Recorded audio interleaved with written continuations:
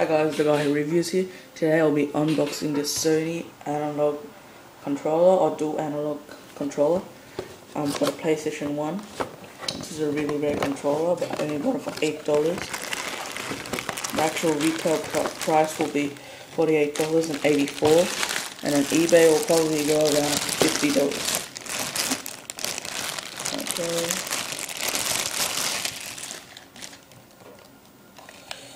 What I like about this controller, it has like long sticks, whatever you call it. Like it grips into your hands really solemnly, and has this concurved analog stick, or both of them, and it has sort of this weird feeling to the L and R2 buttons. It's really unique. Whoops, let's go on.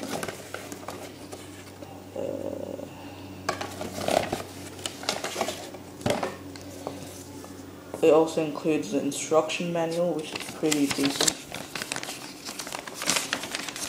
Seeing how this is like a 10-year-old controller.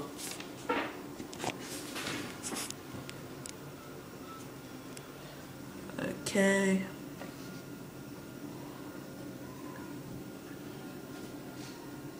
Yeah, that's pretty much it, guys. The guy who reviews here. Please rate, comment, like, and subscribe. Peace out.